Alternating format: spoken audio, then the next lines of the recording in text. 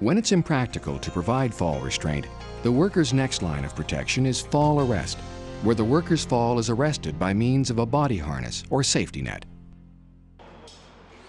There's many different types of fall arrest equipment, but they all have three elements in common: an anchorage point, a connecting means or lanyard, and a body holding device or harness.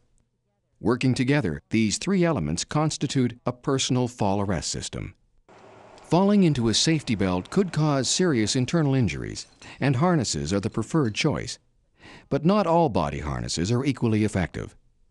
This test film shows how different harnesses react to the same weight-through-distance forces. It's important to wear the right harness properly fitted. The lanyard should be connected in line with the spine, where the shock of the fall can be distributed between the shoulders and the hips. Shock-absorbing lanyards go a long way in cushioning the force of the fall, but they can lengthen the fall as well. Choose an anchor that will let you move enough to do your job. Check out the anchor point thoroughly before trusting your life to it. The anchor point must be strong enough to bear the forces of a fall and be free of any damage. Try to stay close to the anchor point.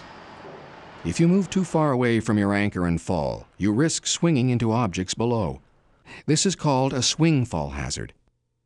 The further you move horizontally from the anchor point, the greater the swing fall hazard.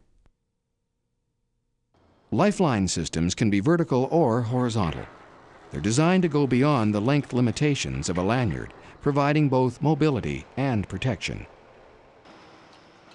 Vertical lifelines with rope grabs are particularly useful when you're involved in work at heights. The rope grab is designed to lock onto the lifeline when a fall occurs.